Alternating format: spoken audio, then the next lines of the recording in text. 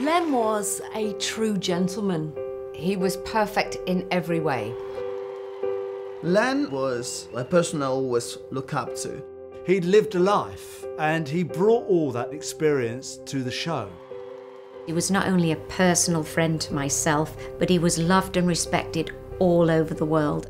He was funny, he was fair. I feel like I owe so much to Len. My love for dance definitely comes from him. Len was like a father figure for all of us. You know, he was just the warmest gentleman. I don't think I'll meet anyone as funny.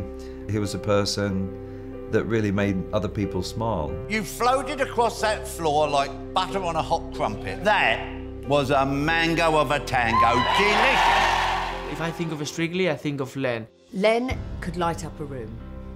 And so when you were with Len, you felt a glow. Oh, bam! It was like you were chewing a toffee. It was going...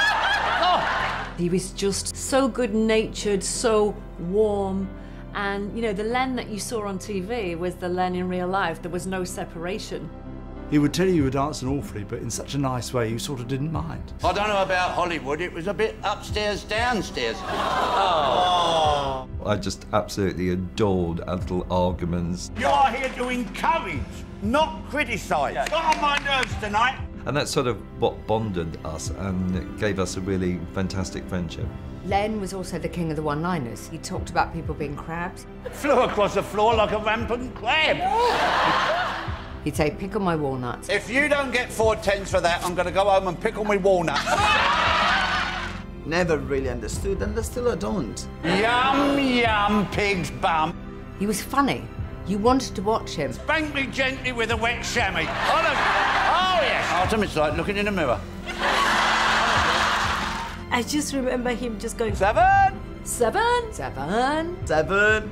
I was so privileged to be a part of the tribute dance that was choreographed specially for Len.